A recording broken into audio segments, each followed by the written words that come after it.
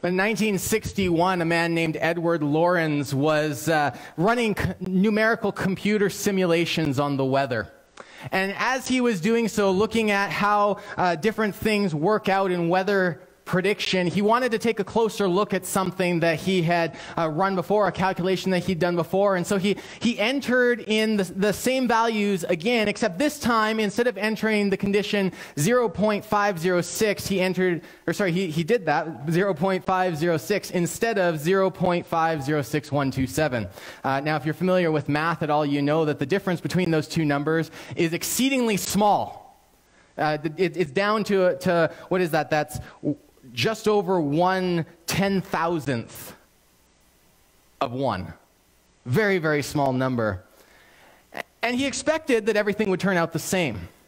But what he found is that it actually turned out to be a very different scenario. In fact, the weather patterns turned out completely different over time. As Lorenz wrote, the differences more or less steadily doubled in size every 4 days or so until all resemblance with the original output disappeared. The numbers were rounded off values and they were steadily amplifying until they dominated the situation.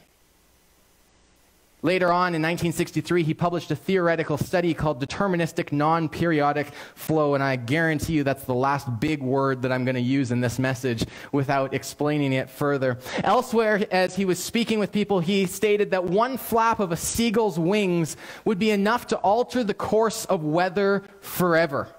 And following his colleague's suggestion, in later speeches, he used the more poetic butterfly.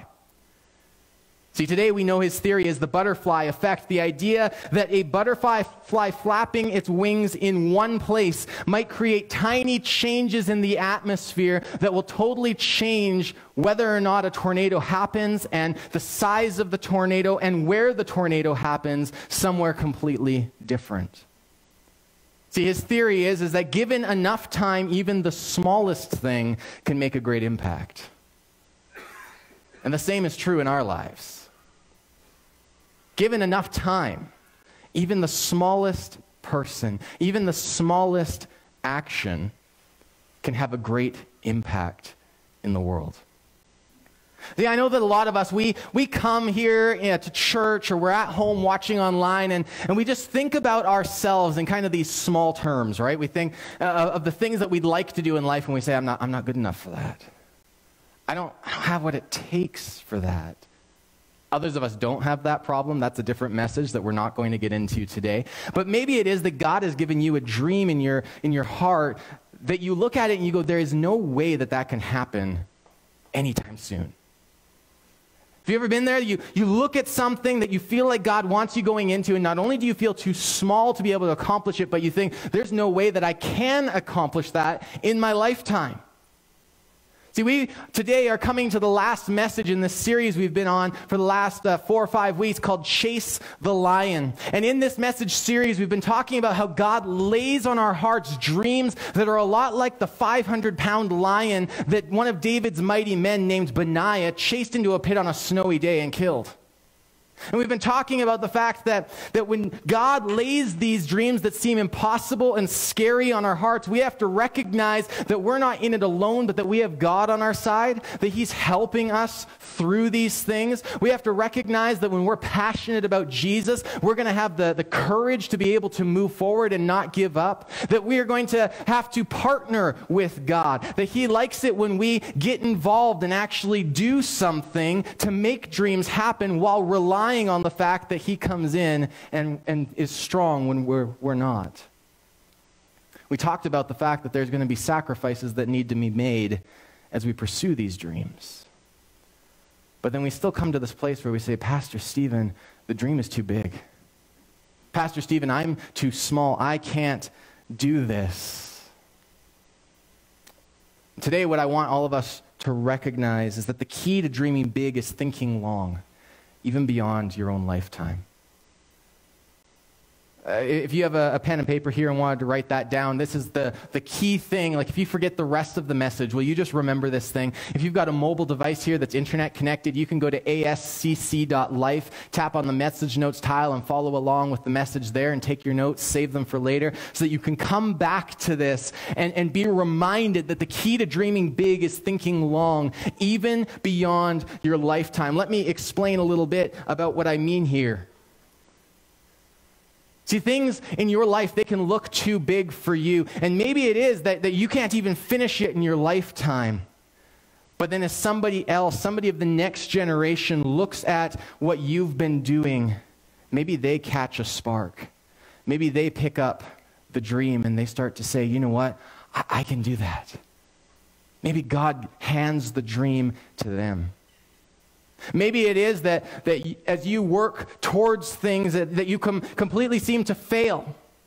And that after you've given up on it all, or you've gotten too old, or you've retired, or whatever it is, that somebody's flipping through some historical documents and they happen to come across one sentence where you're mentioned, where the thing that you were trying to do that God had laid on your heart happens, and they go, wow. And suddenly God lays on their heart your dream. See, it's like a dream within a dream. One place that we can see this principle, the key to dreaming big is thinking long, even beyond your lifetime, is in genealogies. I know that they are everyone's favorite part of the Bible. If you've spent any time reading the Bible at all, you know, if you're like me, you get to the genealogy and you're like, yes, score, today God is going to do something powerful in my life because I get to read that so-and-so begat so-and-so who begat so-and-so and did this little tiny thing who begat this person, and they married this person and lived for this long before begatting this person and this person and this person. Exciting stuff. I love it. Like that there, you know, if the whole Bible was genealogies, you'd just never fall asleep. It's that riveting, right? This is big stuff. But here's the thing is, even as we look at these genealogies, and in all seriousness, most of us start to doze off. And we think, why on earth are people starting the story of Jesus off with a genealogy? Like, this isn't exciting. We're talking about the most exciting thing ever to happen. And what do? We start with a list of people who had people who had people who had people. But this is the key to what we see in this place, because each of these people did something that we look at and say, yeah, everybody can do that pretty much. Right? Like, whatever, not a big deal. But all these little things over the course of history, over the scope of history, have a lasting and humongous impact. I think as I read these genealogies about a widowed woman from outside of the community, poor, had to go out and work on farmers' fields, collecting the scraps that they left behind. And yet, she's in these genealogies.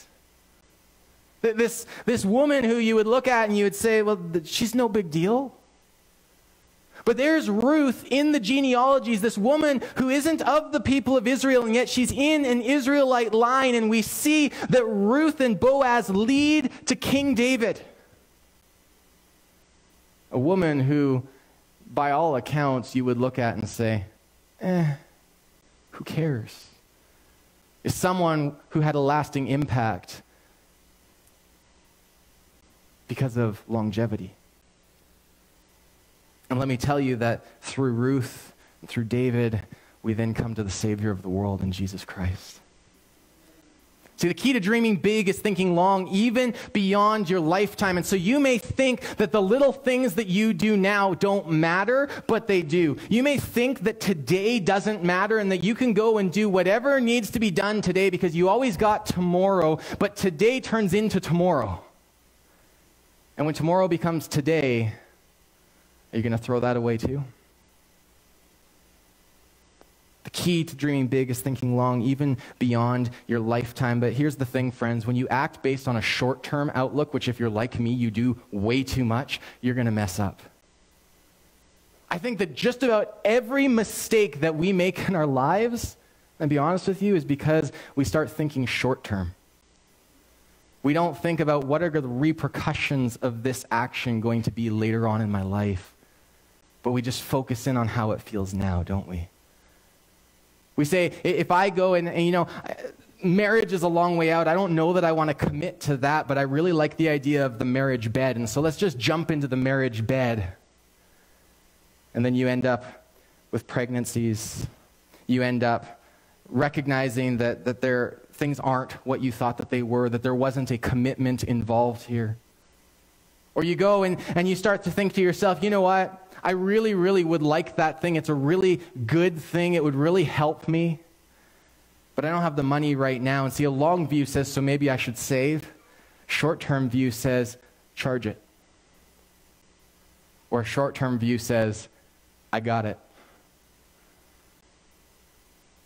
But as we've seen in the financial crises that have been happening since 2008 around the world, that this viewpoint, this short-term outlook, has long-term consequences that aren't very fun. Or anybody that's ever shoplifted and has been caught has found out that there are lasting, long-term consequences when you only think short-term. We've been looking at a book called 2 Samuel. It's in the Old Testament of the Bible. And specifically, we've been in chapter 23 looking at David's mighty men. And these are some pretty fantastic guys. With God's help, as they caught the dream of following David and seeing David, who is God's anointed one, raised to power, to his rightful place as king of Israel, they got behind him and they did some amazing things, standing alone, some of them, against armies. And God protected them and enabled them to overcome. And today I want to focus in on something that most of us, if we're reading 2 Samuel chapter 23, we'd actually stop before this. Because see, when we read about Benaiah and the lion, or Benaiah and the giant, or we read about Josheb and the Philistine army, or we read about David saying, hey, I'm really thirsty, and then his guys sneaking behind enemy lines and grabbing water. We read these things and we're like, these are awesome stories. And then we get to verse 24. Other members of the 30 included Asahel, Joab's brother, Elhan, son of Dodo from Bethlehem, Shammah from Herod, Elkah from Herod. And we get bored and we stop reading. But what happens is we miss one of the most profound things in this passage, and that comes at the very end of this list of the mighty men. In verse 39, we read, Uriah the Hittite. There were 37 in all. Now, if you spent a lot of time in church, you may be familiar with this guy, Uriah the Hittite. But in case you're not, in case it's been a little while, here's what we see. In the midst of this listing of the most loyal people to David is a reminder that David, a man after God's own heart, did not always think long term. That he thought short term. See, as it was, eventually David became king of Israel, and we are told in Scripture that one day, as the time came for kings to go out to war, David sends his army out and he stays home. I don't know why he stayed home. But what I do know is that one day he decided that he was going to go out on his roof. And in Palestine, especially in that day and age, you had these nice flat roofs. Maybe there were gardens or other things that you could hang out just to have some fun in the sun, right? And so he's out on his palace roof, and all of a sudden he's looking along over the city that he rules, and he happens to see a beautiful young woman who happens to be in a certain state of complete undress. And then gets into her bath, and she starts to bathe, and he continues to look at this woman. And so eventually he calls over one of his servants. You know things are getting bad when you're staring at a naked woman and then you call over one of your servants and you're like, hey, come over here. And he says, who is that woman? The servant comes back and he says, that's Bathsheba. She's the wife of Uriah the Hittite. Now, if you've never read 2 Samuel 23, verse 39, you may be thinking, well, David doesn't care. The Hittite, he's not even an Israelite. Like, David doesn't really know this guy, and he's interested in the woman. He's king after all, so he can just go and do whatever he wants. But what do we see is that Uriah the Hittite is one of David's mighty men.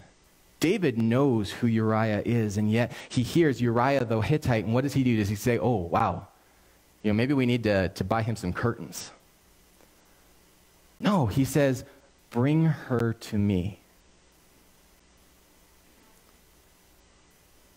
Now, we don't need to get into what happened there. Read between the lines, especially since, she comes back maybe a month later and says, so, David, a certain thing didn't happen. I think I'm pregnant. And David suddenly has this panic. Like, what was short-term might have some long-term consequences. What are the mighty men going to think if while they're off fighting their king's war, he's off taking what's theirs into his bed? What are the people of Israel going to think about God's anointed? So David enacts a plan. He's like, hey, go get Uriah to come home. Bring him home. I need a report from the battlefield. And so Uriah comes home, and David sits him down. He's like, hey, how you doing, buddy?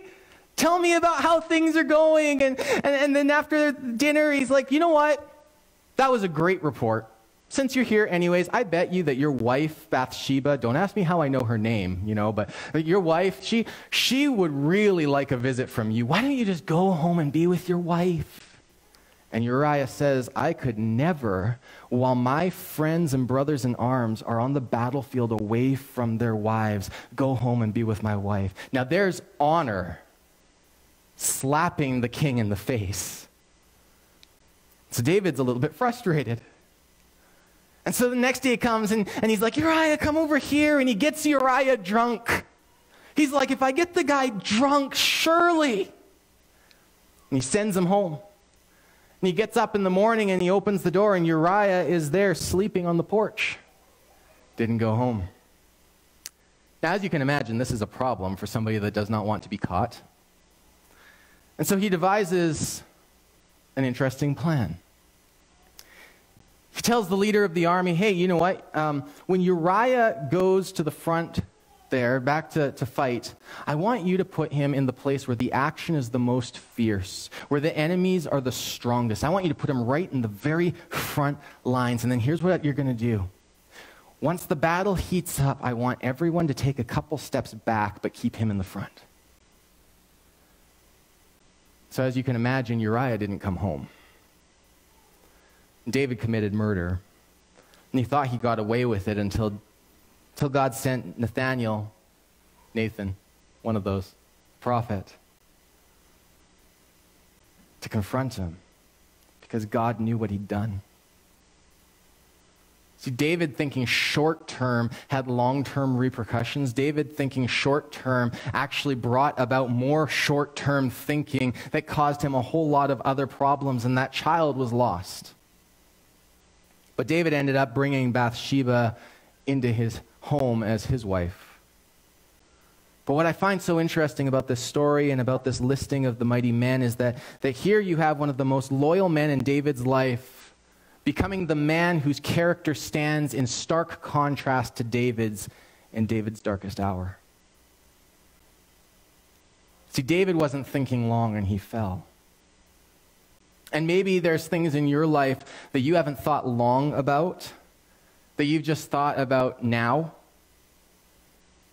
and you're starting to feel the consequences of those things coming along, or the guilt, the shame. See, friends, the key to dreaming big is thinking long, even beyond your lifetime. But when you act based on a short-term outlook, you're going to mess up. But here is the great hope of the gospel. It's that Jesus came despite your mistakes, and he overcame them at the cross. See, you messed up. All of us messed up. Humanity decided that even though we had a good thing going with God in the garden, that God was walking with us in the cool of the day, we're buddy-buddy with the guy who made us, buddy-buddy with the king of the universe, we said, you know what, this isn't good enough. I want more. I want to be like God. So humanity rebelled against God, disobeyed him, and in that moment, the curse of sin and death entered into the world. Corrupted all that was good in the world that God had created. That's the reason why when you look around at this beautiful world, you open the paper and you see just the nastiness of all that's going around in life. It's because of humanity's sin. See, sin is when we don't live up to what God made us to be. Sin is when we miss the mark on who we were made to be. It's when we injure the heart of God by disobeying him. In fact, you could say, since God created the universe and we're told he's the King of Kings, the King of the universe, our rejection of him is a committing of treason. And the punishment for treason is death. And we notice this in our everyday life as we feel separated and alone from God. And yet here's the thing, is that Jesus, God come in human flesh, living an innocent life, as he died on that cross, as humanity nailed the one that came to save them to a tree. In that moment, Jesus took on himself all your shame. He took on himself all your sin, all the burdens that you bear, all the mistakes that you've made because of your short-term thinking, because of my short-term thinking. He takes on himself all these things. And he says, listen, I've borne it all. I've paid the price for it all. I've taken the separation that you and God had. This is Jesus, my God, why have you forsaken me? As he refers to Psalm 22. He calls us to recognize what he's done for us, that he has brought us life, that he has given us a pathway through his innocent blood being shed to be in a relationship with God the Father. He lets us recognize that he loves us, and that if we'll only turn away from the things that we used to do, the things that maybe we really like doing, but then we find out that there's consequences that aren't so good. When we turn from those things and we run into the arms of Jesus, when we trust in him and his gift of life, then we experience resurrection as Christ experienced resurrection. See, 3 days after Jesus died, he rose again. Despite the fact that there were all these soldiers around, and despite the fact that they knew that he was dead and that they posted these guards and put the stone over top of the tomb and sealed it all up, Jesus rose to life. And he exited the tomb.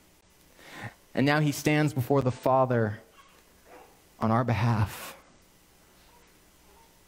And in fact, we're told that when we begin to follow Jesus, we die to sin. We die to our old identity. Whatever it is that you say, I'm a teacher, I'm a student, I'm single, I'm married.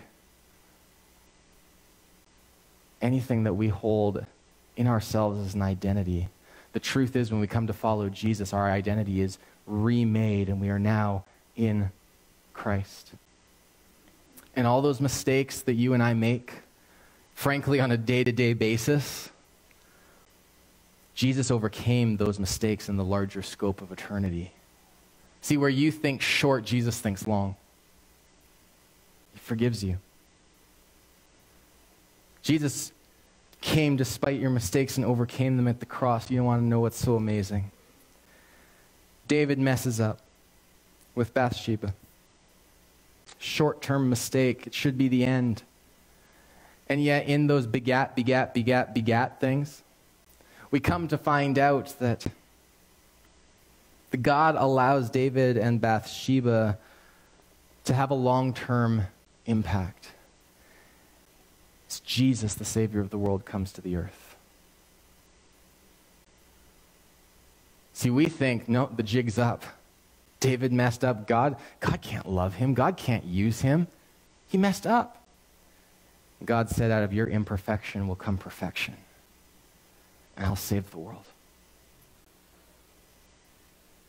See, when you act based on a short-term outlook, you're going to mess up. But Jesus came despite your mistakes, and he overcame them at the cross. And now the key to dreaming big is thinking long, even beyond your own lifetime. What we have to recognize is that our actions now lead to bigger things later on.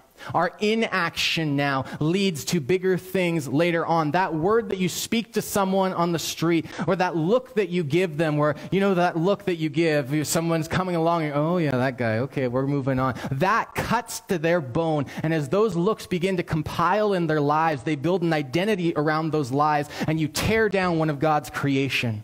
Or that word that you speak to someone who's looking like they're down on their luck, and you tell them Jesus loves you. That births something in their heart that over time and over a number of interactions begins to grow into something greater. And maybe it is that it doesn't birth in their own life, but they tell someone else, you know what, it's the weirdest thing. This person came to me and they said, Jesus loves me. And that person goes, wait, does Jesus love me too? And they begin to seek for something greater. See, we don't know how the smallest little look, the smallest word can impact somebody down the line. But the big thing is that no matter how small we think that today and this moment is, if we begin to think long, then the dream gets big. Benaiah chased a lion into a pit on a snowy day and ended up David's bodyguard. He probably thought that was pretty great. I'm bodyguard to the king. But then when everybody turned against David's son Solomon, Benaiah stood by him and found himself not only protector of David and thus of Jesus, but also of Solomon and therefore Jesus' adopted father. And he found himself then the leader of Solomon's army.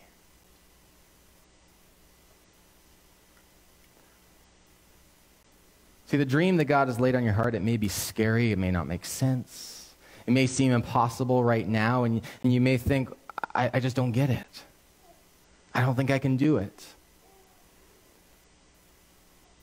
But your faithful obedience to Jesus' calling will launch you into a partnership with him that accomplishes the purpose that God has for you in his long, eternal plan. So today, whether you're someone that's thinking that you just want to seize today and not let another day turn into yesterday, not think that, well, tomorrow is going to come, or maybe you're here and you're just like, I've got a dream on the horizon and it seems big. Or maybe you're here and you're just thinking, God can't use me because look at me. Then you need to know, friends, the key to dreaming big is thinking long. If a butterfly flapping its wings can impact a tornado, maybe, just maybe, one of God's beloved creations, human creations, whom he considered worthy enough to die for, to bring you life, can have an impact too. So here's my hope for you this week. Begin to dream big. Dream long. Put everything in the scope of eternity as you go out and chase lions. Don't let that roar scare you or push you back, but push through the fear, knowing that when God gives you impossible things, you're not alone, but that he's with you. That he gives you those impossible things because in the impossible, God is glorified, not you. Let's pray this morning. Heavenly Father, I thank you today that we can look to you in these impossible situations, and that you recognize what we are capable of, Lord God, and you recognize that we are capable of so much more than we give ourselves credit for, especially when we put our trust in you and go with you, Jesus. And so today, wherever we're at, I just ask that you'll help us to approach each day understanding that you're at work, and that because you are at work, that today has a greater stake than we think. That our lives, as short and small as they may be in the grand scheme of eternity, have an eternal impact. So God, build us up today. Lord, reveal to us the plans that you have for us. All around this room, if you just want to be thinking right now and praying right now, asking God to help you overcome these things, asking God to give you a long outlook, asking God to lay a dream on your heart and to show you what the next step in that dream is. I want to speak to anyone that's here or online today that hears about Jesus and you're thinking, I've made mistakes, but is it true? Will Jesus forgive me? Will Jesus bring me life? Is there a hope of eternity with God? Pastor Stephen, are you telling me the truth when you say that through Jesus, the King of the universe wants to adopt me as his son or daughter? Let me tell you, yes, I'm telling you the truth. And all around this place, there may be people here or online who the Holy Spirit is talking to you right now and saying, come to me, accept Jesus, enter into his life. And if that's you right now, I want to give you the opportunity to give your life to Jesus, to have a personal relationship with him in cooperation with the church as the body of Christ. And so I'm going to invite you to pray a prayer with me this morning. And this prayer is not a little magical little phrase or anything like that that saves you somehow. But what it is it's an acknowledgement, a commitment to God of the work that's happening inside of you. And so if today you want to give your life to Jesus and have him make you new and have an identity founded in Christ, will you pray this prayer after me? Heavenly Father, I know that I'm a sinner. And I know that I deserve the consequence of my sin. But thank you for dying to save me. And thank you for rising to life so that I can be free from bondage to sin, death, and Satan. Fill me with your Holy Spirit. Make me new from the inside out. Lord Jesus, I trust in you and you alone as my master and my Savior. Help me to leave my old ways behind and now to run into your arms.